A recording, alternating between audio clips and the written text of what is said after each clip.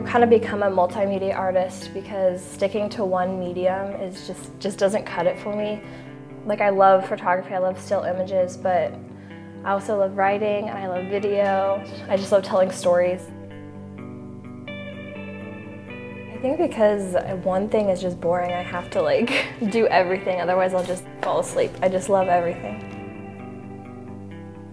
I would say my style kind of drifts from like this dreamy, ethereal, kind of like feminine kind of thing to more like photojournalistic lately. It's really cool to be able to take a picture of somebody's face and with somebody's face just tell a story. The class that I learned the most in was definitely studio photography.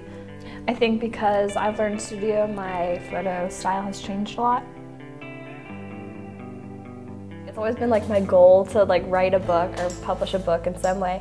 So I really wanted to combine my writing and my photographs. It's just basically like a little thank you note to my family and all the people that I love.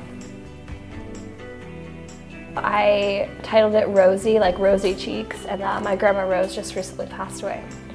So that was like an ode to her. I work so much better when it's just, I walk into a situation, I have no idea what to expect, and I just make it work.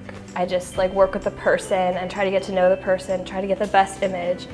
Just like how my photos like made somebody's day or like changed somebody or made them think differently, and that just makes me so happy. So if I can make myself happy and other people happy, that's like the dream.